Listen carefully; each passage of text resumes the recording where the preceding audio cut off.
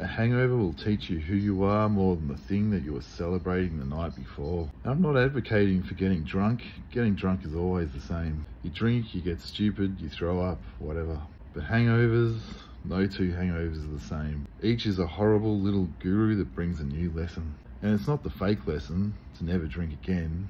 It's a lesson in stripping away everything you know or think you are. A breakup with yourself at 3 AM, you're ground zero. You got smashed and smashed yourself from yourself. And each time you do it, you've gone through hell without tippy-toeing around it.